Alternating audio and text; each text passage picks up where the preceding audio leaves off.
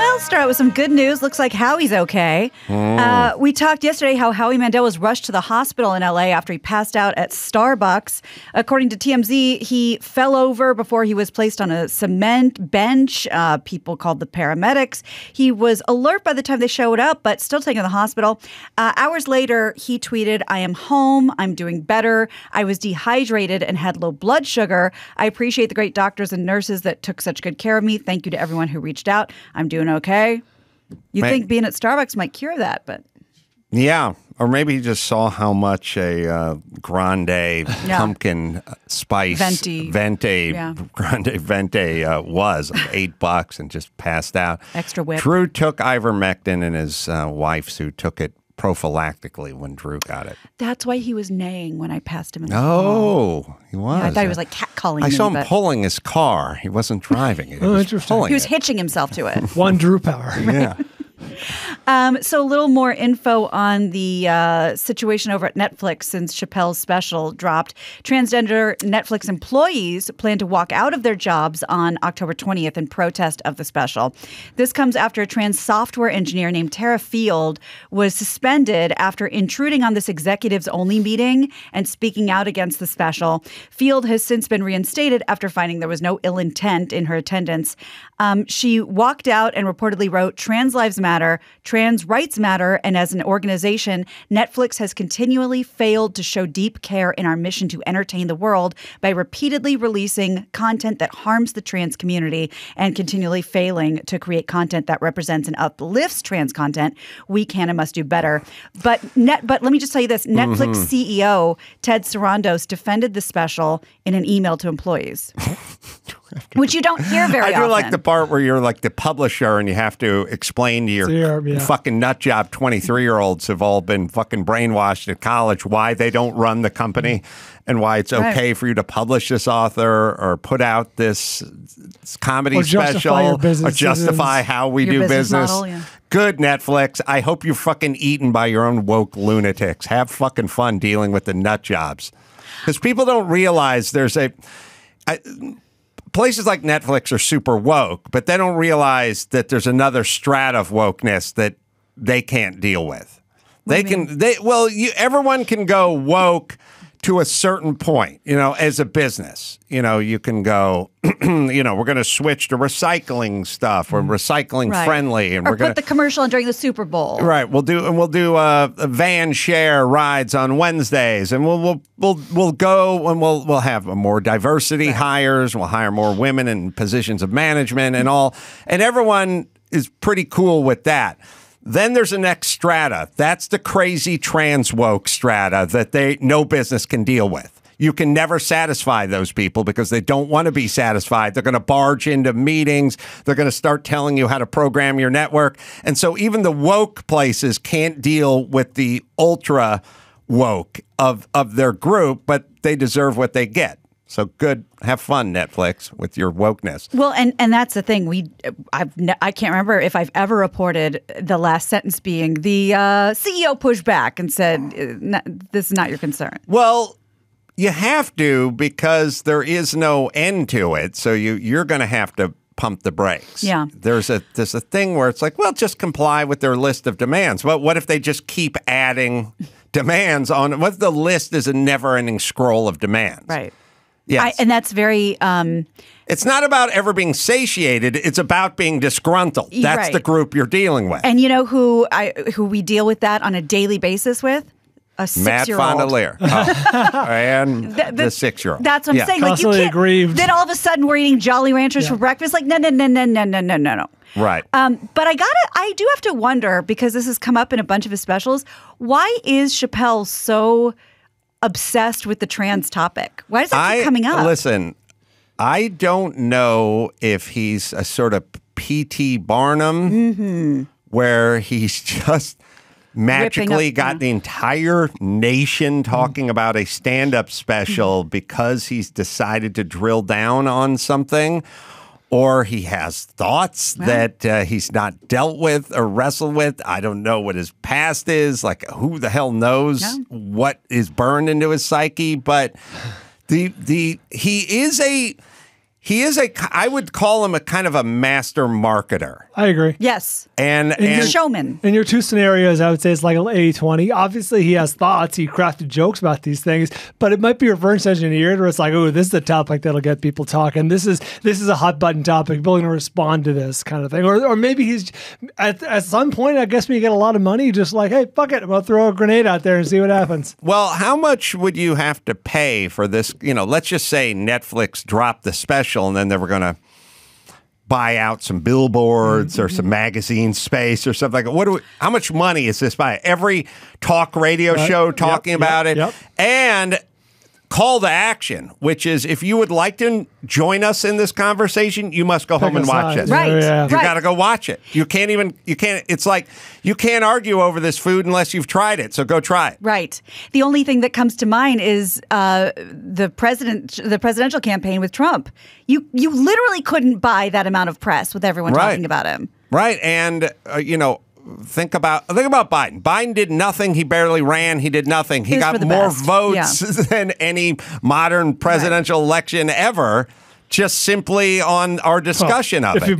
Just whipping everyone into it, into a frenzy. Right. Yeah. So I don't know. I think he knows what he's doing. He found that third rail. He's also and for everyone, he's a genius because not only does he do what he does, and then he just leaves the building and watches us all just have a fist fight and burn it down to the ground. He's in an Uber driving away, lighting a cigarette while we're all getting in a fist fight over his art, right? He leaves the museum. We burn the museum down. Not only that, but here's the other part, and here's how the part of the genius of Chappelle. You don't see him pop up on Good Morning This to explain himself to Michael Strahan. No, he doesn't do an apology tour. Fuck that. Doesn't go anywhere. No. Does it because even if it's not an apology tour, even if it's just an explanation, or even it's like, hey, I stand by my shit, you're still diluting it. You're still watering it down. Yeah. He does what he does. He steps back. You don't see him. He would pop up on the Breakfast Club or someplace or anywhere. Go on Tucker Carlson. Nothing. They would all have him in a second. He'll never pop up anywhere. Right. And all it does is keep us going more. Keep the mystique. Yes. And it's perfect. Yeah. No, it's a solid point. Somebody I think wishes they had a little more mystique right now, Jon Gruden. We know that he is officially out of the league after resigning with the Las Vegas Raiders. And we know, email scandal. He's out, I think, of the Tampa Bay Ring of Honor. That is true. They took him out of the Ring of Honor. That is also true. Thanks for the Super Bowl. Retroactively. But somebody else catching a little friendly fire because these emails, if they come to light, somebody else. Release them all. Well, Coach Jeff Fisher has been thrown into the spotlight just a little bit. CBS reports that Gruden accused Fisher of succumbing to pressure by the league's front office to draft Michael Sam. I saw Fisher's statement. I wonder where it came from. I have it right here. He's the first openly gay player to enter the NFL draft. Gruden referred to Sam as a homophobic slur and wrote that the NFL should never have pressured Fisher into selecting Sam. But Fisher has a very reasonable response. He said that's not true. Michael Sam was the SEC Co-Defensive Player of the Year in 2013. He was selected in the 2014 draft based on merit. And yes, he is out of the Ring of Honor. I don't trust Fisher because he's one of those guys. He has the glasses that have the strap but then break apart. Yeah. No good with bras, no good with glasses. I don't feel like I've ever had glasses hanging around my neck and went, why aren't these in half? These are restricted. How am I supposed to get these? How am I supposed to get them back on my head? There's just two. There's only one.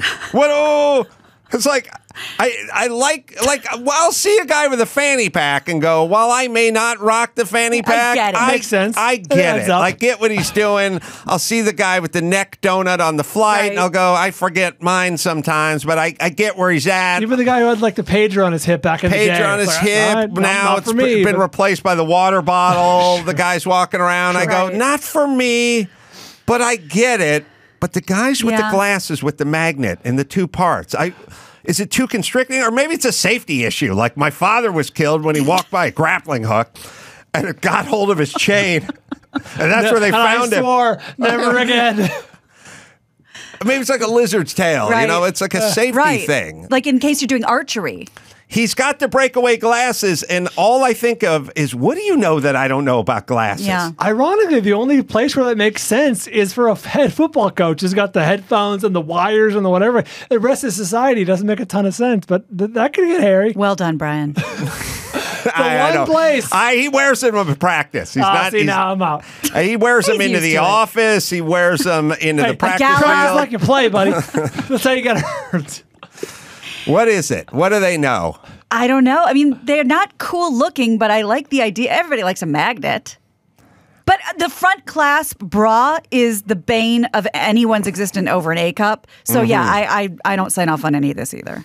Dawson, thoughts about the glasses Or the bra. And it's they're magnetic, right? Yeah. It kind of strikes me as a person who wears a belt and suspenders. You know, you can't trust a man who can't trust his pants. A little bit overkill.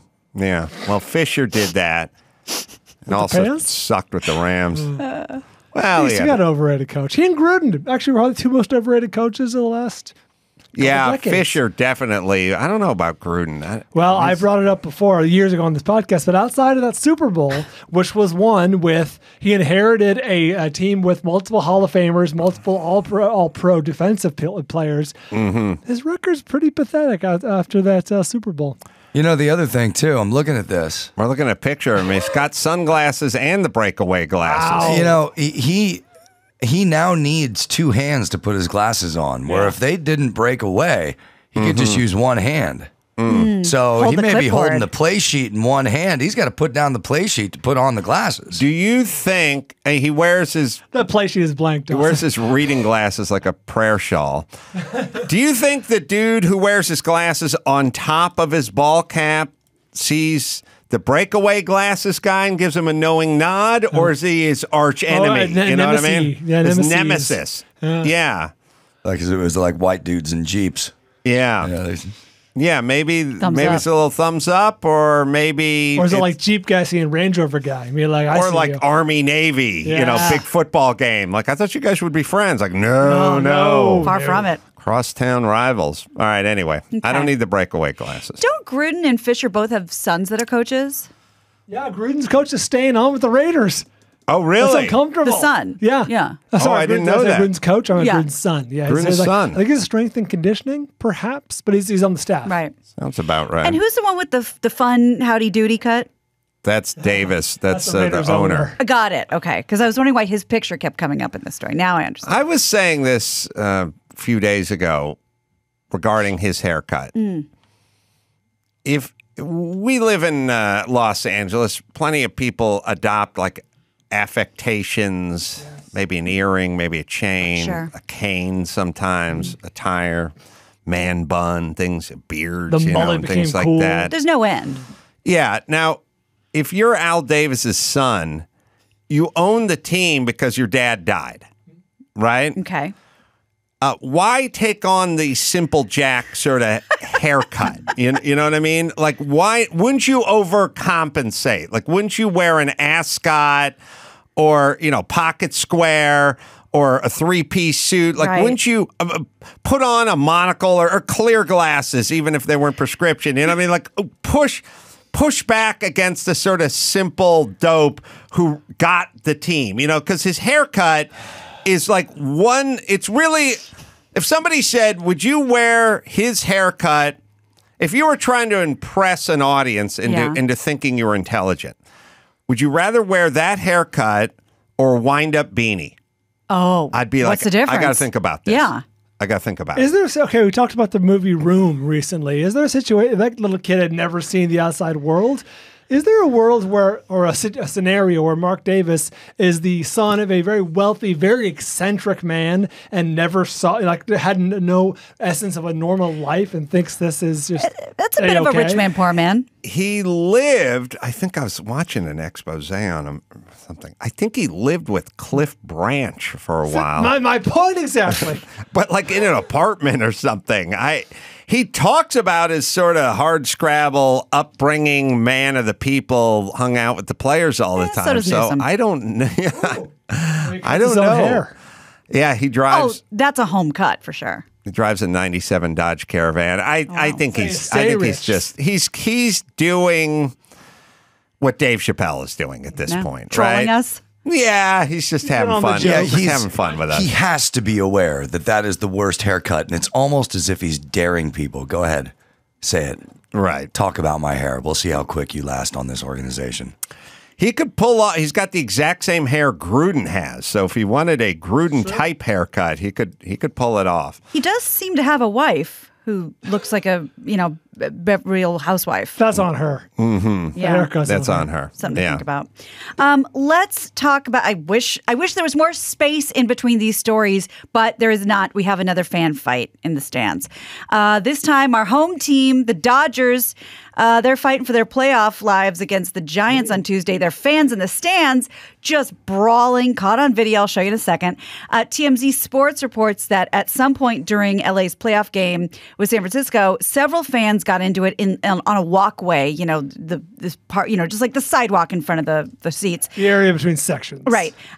So in the footage, you're going to see. All right. I don't want to sound like slippery slope guy, but if you go to school, I believe, you go to Crenshaw High, they'll go, you can't wear red or blue.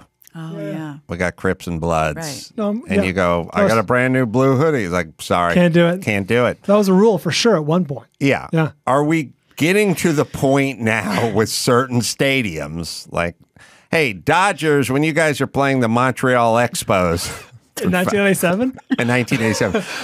Fucking knock yourselves out with the jerseys. But Dodgers and Angels, Subway Series. Maybe, because that's Orange County-ish. Yeah, but if we're going Giants, Dodgers, inflammatory. Everyone's just got to wear a fucking flannel. Well, I'm gonna. We might get to the point where they just go, no rocking the jersey to come into the stadium. We're going to check for COVID passport, and we're going to check if you're wearing a Giants jersey because we can't have this. Primary colors. I'm going to shit on your point a little because this seems like it was two Dodger fans. What? Yeah. God damn it. This led them to... Dodgers are fighting Dodgers? Yeah. I'm going to show you in a second. There's haymakers, there's punches. One of them wrestles the other to the ground. Finally, a security guard comes in, and he has had enough. This is like a 2-minute clip, so we're going to watch like 30 seconds of it, the meat of it. Whole thing. Here we go. Whole thing. Here we go. Pushing, punching. They're wearing the same hoodie. Throwing. Oh, he punched him when he was down. New guy came in. Right, they're wearing the same hoodie. Like two Sherpa denim jackets. Yeah, security drags him down, drag the other guy down. And then they just keep fighting that way. They don't mind. Security doesn't deter anyone anymore. It used to be the cops would show up. That was enough. They keep going. Yeah. Intern Ryan was at the game. Oh. Fuck that guy. It was next to the fight. Oh, I was right there, and I was wearing a Giants jersey, and just got so booed, like everywhere I was going. And I was with a Dodgers fan who bought my ticket for my birthday, so it was all right. Well, you got to go do the beer runs, dude. So I'm walking with carrying 3 beers, and my mask is on, and it's like coming up into my eyes, and like I'm just so vulnerable, like a little wounded calf. And he the whole time he speaks Spanish bigger than too. A cow. Yeah, he speaks Spanish too, so he's talking to everyone and all the Latino people in the bleachers. And he's just like ragging on me. I have no idea what he's saying, just instigating. Inciting them? Yeah, great friend. Look, I got to be, I have a son. I would, if he wanted to go to Dodger Stadium wearing a Giants jersey, I would probably say no. I'd say that's not, I'm not uptight. I just, why get hit with a beer can? Agree. You don't want to get Brian Stowed. Don't get Brian Stowed. You're right. Game 5 tonight. Mark Davis goes to P.F. Chang's 6 times a week. This is your hero, He's this my guy. hero. He doesn't have the breakaway glasses. And he goes to P.F. Chang's 6 days a week. That would wreak havoc on your innards, but he can handle it. Supposedly he goes famously after losses, too. So. To eat his feelings. So he goes 7 days a week. All right, let's do one more. All right. Well, this one, this is for Brian. Hey. And a lot of people out there. If you're a fan of The Simpsons, I got a job offer for you. You might want to look into it. It's PlaytonCasino.co.uk. This is interesting. They're looking to hire a Simpsons series analyst to watch the entire series and predict what other global events could happen in 2022. I should apply for this. Yes. The series has been credited with predicting the future over its 33 seasons. We've had Donald Trump being elected as president, Richard Branson going to space, some stuff with the coronavirus pandemic. The job lasts for 8 weeks, pays $6,800. It comes out to about $9.25 per episode. American? Actually, pound would be stronger. Even better. So yeah, it's something you might want to look into. Well, it's interesting that. Sorry, honey, I'm working. Oh wait, sorry, Fondelier. What am I talking to you for? Comedians. Look, I was just doing with the Jersey boycott or the Jersey no-fly zone in the stadium. Comedians are supposed to kind of feel which way the wind is blowing and then jump ahead X amount of years. And look, I wrote a book called 50 Years We'll All Be Chicks 12 years ago. I got a feeling about where we were heading. So like people that write comedy, that's kind of their job. And sci-fi, to just kind of jump ahead a couple of years and see where we might be. I said Trump would be president in 2016. I was joking, but something made me made me say it. Right. Like you get a feeling. It's it's kind of interesting if the Pentagon can talk to sci-fi guys about what crazy. And I'm not sci-fi per se, but thrill novelists who write spy thrillers and stuff. I'm sure many of them had thoughts about planes going into towers many years before the planes went into the towers. Well, there's probably a comedic version of this as well. Right, and there's, I just looked it up, 706 episodes of The Simpsons. They're going to predict a handful of things. I was going to say. They're commenting on pop culture. Between you and The Simpsons, it's many hours of content being put out there.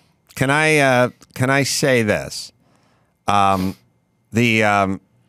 I talk to one of my underlings, because I've had this many times, and I said, I need you to watch all The Simpsons, and I need you to kind of predict the future. We're looking for things that may happen that haven't happened yet.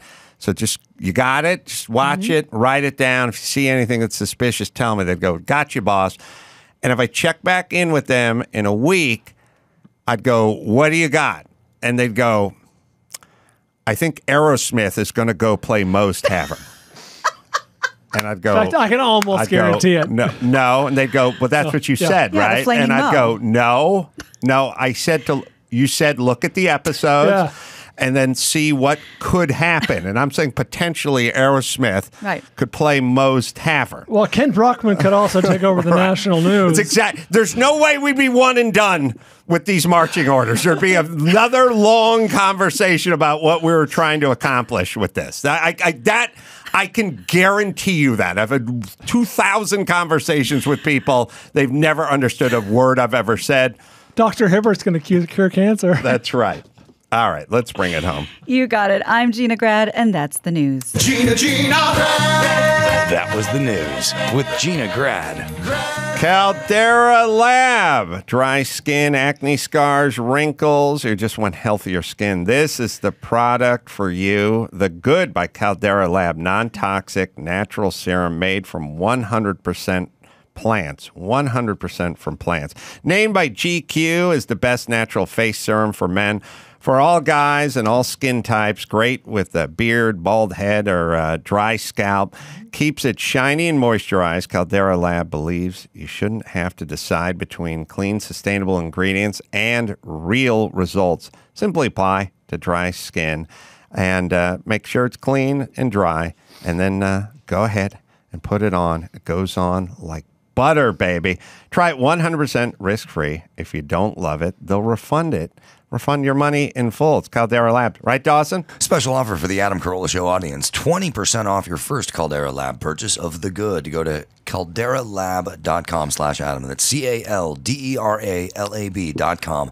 Or use discount code ADAM at checkout. And I couldn't perform under the influence. Right. And I don't think Sam did either. Now, he might have gone on like I did, mess up sometimes, fuck up, and you get on stage and you're like, oh, shit, I didn't plan this one well. Right. I mean, I had those moments, and you go, "Oh shit!" And I remember once I was too drunk, and I ran into the bathroom. I actually called a break to the audience and ran in the bathroom, did some blow, and came back out.